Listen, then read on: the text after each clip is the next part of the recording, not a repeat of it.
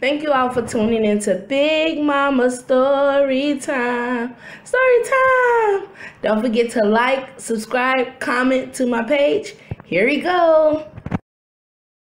Hi guys, thank you all for tuning in to Big Mama Story Time on today. Today I will be reading to you guys the last book in this Nickelodeon Shimmer and Shine little golden book favorites. Okay? All right, the last one will be Treasure Twins. I will have the link in the description for the other two. It was a lovely beach day. Leah was collecting pretty shells and putting them in her bucket. She was going to make jewelry. Zach was looking for a spiky pink shell so he could make a sound like a horn. I heard if you blow into it, you can call a pirate ship, he said. Zach spotted the perfect shell, but he'd have to wrestle it away from a crab. While Zach chased the crab, a giant wave washed away Leah's bucket. My treasures, Leah gasped. Now what am I going to make jewelry with? Suddenly, she had an idea. She would use a wish to find her beach treasures. She called to her genies in training. Shimmer and Shine. The genies arrived with their pets, Talia and Nahal. If we'd known we were going to the beach, said Shine, we would have worn our swimsuits too. But with two claps, the genies were in their bathing suits. For my first wish, Leah said, I wish I could find more beach treasures. Shine clapped her hands again. Boom, Zarame. First wish of the day. Is this a treasure map? Asked Leah. Shine beamed. Yep, a map to beach treasures. But I was hoping the treasures would just appear, said Leah. Shine smiled sheepishly. Sorry, Leah. It's okay, Leah said. Sometimes mistakes happen. At least with this one, we get to go on a treasure hunt. Leah and the genies followed the map into a cave. It was very dark in the cave. Shine claimed her bracelets together, and the crystals on the walls twinkled with light. Leah read the first clue.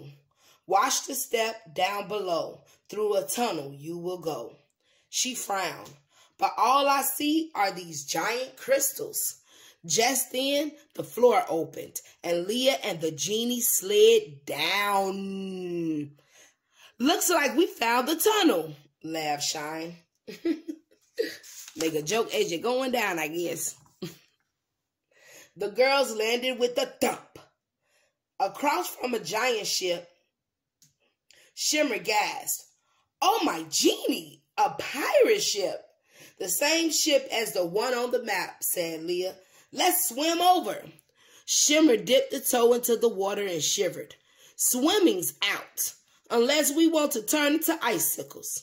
Shine spotted Tyler monkeying around on a vine. We can swing across on these vines. Good idea. Leah and the genie swung from vine to vine until they reached the pirate ship. With the poof of magic, Shimmer and Shine made pirate outfits appear on everyone. Now they were ready to hunt for pirate treasure. Leah read the next clue. Set your sail, point it west, then you'll find your treasure chest. Let's get moving, cheered Shine. Okay, said Leah. For my second wish, I wish this ship would move. Shimmer clapped her hands. Boom, Zarame. Second wish of the day.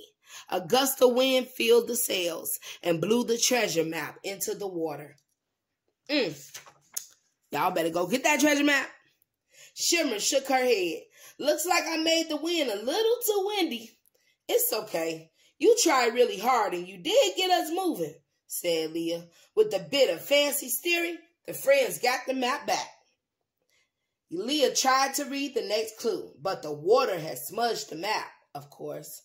I wish someone would just tell us what the treasure is, sighed Leah. Here you go wishing. But I hope they'll make it. Shimmer and Shine, someone tell us divine, chanted Shine. A loud squawk filled the air. It was a pirate's parrot. He's here to tell us where the treasures are, said Shine. Shimmer walked toward some vines. Maybe it's the way. Maybe it's this way. Cold, shouted the parrot.